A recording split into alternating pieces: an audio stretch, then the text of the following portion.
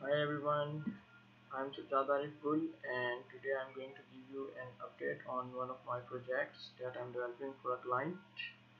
It's a GSM modem based SMS sending software that will be used to send SMS messages to students and staff of the school. So I have it in my machine right now here, and let me just simply execute it and show it to you. We have this login screen to verify which user are logging in. So let me simply use my credential to log in. And once we are logged in, we are on this dashboard.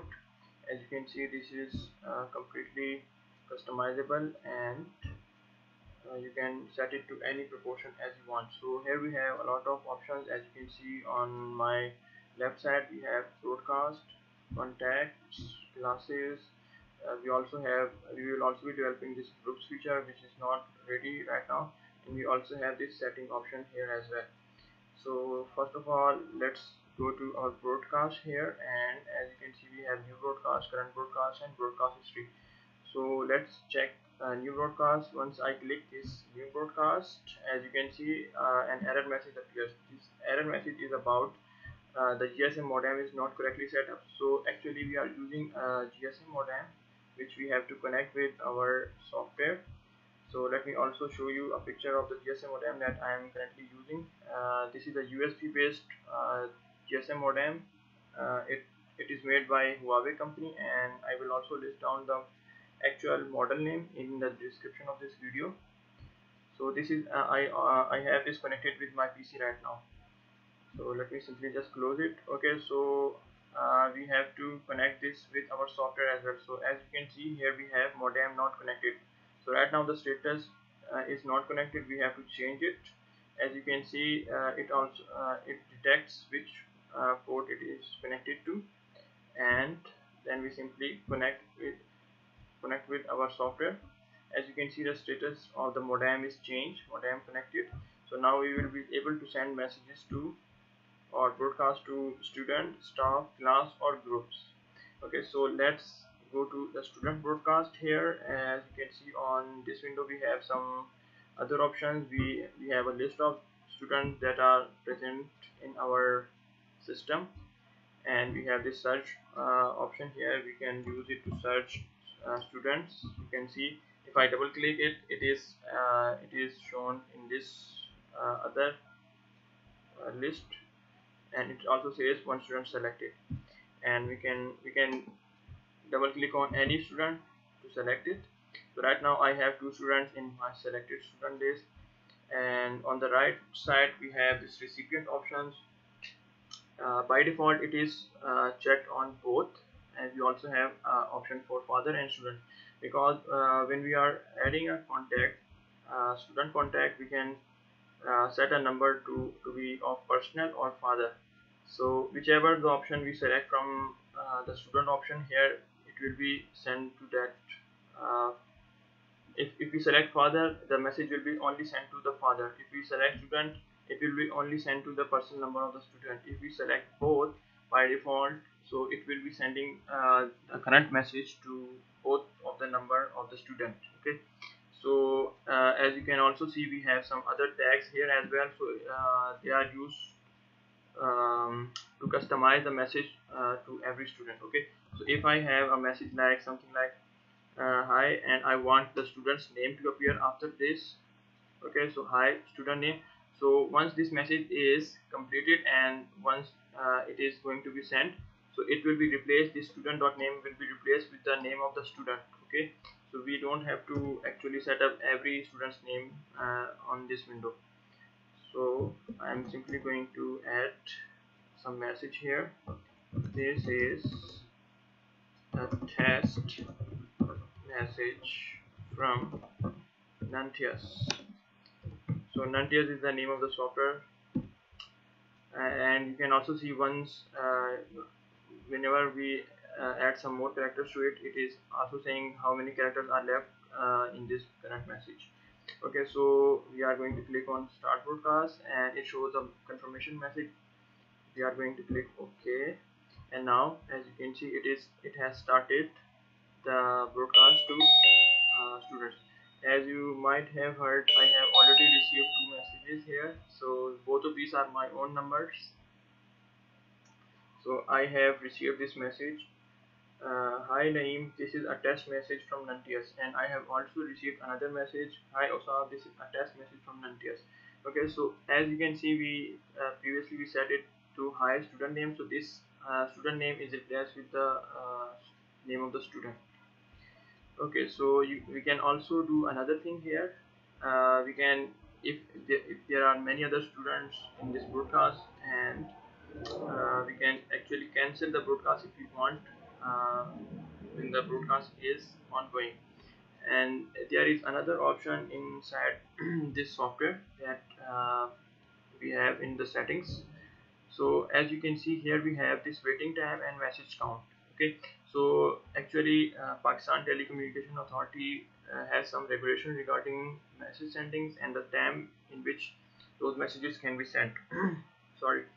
So by default I have set it to 1 minute and message count, so it will be waiting for 1 minute after sending two messages. Okay, so whenever it send two messages, it will wait for 1 minute, after which it will continue the session. Okay, so you can also check it, change it to like something like wait for 10 minutes after sending every 50 messages. Okay, so and you can also change these options here.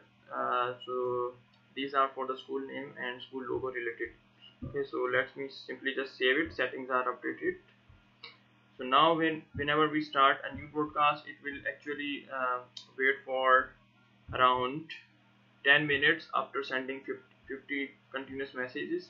Once it completed 10 minutes, it will continue the current broadcast again. So, and whenever there is a current broadcast in our ongoing, if we click on this button here, so it will actually show the active broadcast, because right now we don't have any active broadcast. It is simply saying there is no active broadcast. And we also have this broadcast history where all of the broadcasts that I have sent will be listed down. Let's go to contacts here, and inside these contacts we have all students, manage student, add new student, and we also have option for all staff, manage staff, add new staff, and we also have two other options for export contacts and import contacts. So as you can also read by understand by their names, these are used to list down the student details and other details, etc. Let's also add some other students here as well. You can also see on this window we can add students to our system.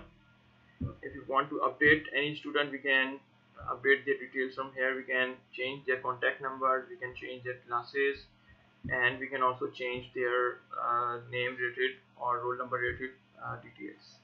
Okay, so I'm just simply updating student detail. You can also delete the student from the record using this delete button here as well. Similarly, we have all staff, manage staff, and add new staff. All of these are same options. Let me also show you the staff broadcast and the class broadcast. The staff broadcast is almost similar to our student broadcast. Right now we don't have any staff in our system, so it is not showing any staff here. But if we go to the class broadcast here, as you can see, we have two classes here. Okay, so if I select any of the class, it is also telling me that how many students are in this class. Okay, so if I write any message and start this broadcast, it will send this message to this whole class. So right now we can see it has only 4 students, so it will send the message to 4 students. If I also select another class, so right now there are also 4 more students inside this class, so it is saying 8 students selected. So most of other options are same. Let's go to classes here, and we can also add new classes, and we can also check out the details of these classes, and we can manage them or delete and update their details from this option as well. We were also planning to add another feature for these groups, but it is right now it is not completely developed. You might have used the WhatsApp group feature. Okay, so inside those group you can add any peoples, and when you send a message, it will be sent to all of the members of the group. So we were thinking about adding a group feature where we can add staff and students alike to a same group, or even we can also create a group of classes as well. So but this feature is currently under development, and we'll look at it later. So there is another option for setting. As I have already told you, you can change these details from here as well. So I can simply select some other picture from here, and it will update that detail, Pakistan High School 2, and once I update, it will be updated as well. So all of this is completely responsive. If I simply change the dimension of my software as well, you can see it has changed uh, the location of this button as well. Okay, so it's completely customizable. We also have this option for test message. Once you connect, you can write down any number here, and it will send that message, send a test message to this number. Okay, so if I have write down my number and I'm going to check test message. Okay, so your message is sent successfully, and I have received it in my cell phone. Hi, this is a test message from Nantias. Nantias is a message broadcaster. So I think we have completed the review of its front-end feature. Let's go to some of its code. So as you can see, it is developed using Windows Phone application, and no third-party libraries are used for its front end, as you can say. So let me just simply show you the modules we have here. We have this Nantias. This Nantias application is the front end application. It is using Windows Phone application as well. We have this Nantias.data that we are using, inside which we are using entity framework code first to communicate with our database. And we have this entities related module which contains all the code for entities. We have some global related settings inside this global module, um, and we have this Messenger module. So actually we are using GSM COM libraries, as you can see here, and they are also referenced inside this module. So this Messenger module is actually sending our messages to whatever the numbers we are passing. We have some other testing related details, testing related work inside this Nantias.graph, and we have the services module as well. So the Nantias application is talking to the service classes, and service classes are in return talking to data. So there is a complete separation of logic between all these modules, and um, so I think that's all for this current update. If you have any question, you can ask them in our C Sharpens group, or you can also ask them in my inbox directly. You can also send an email to me on sajadarifgul@gmail.com. So I hope you like this software. Thank you.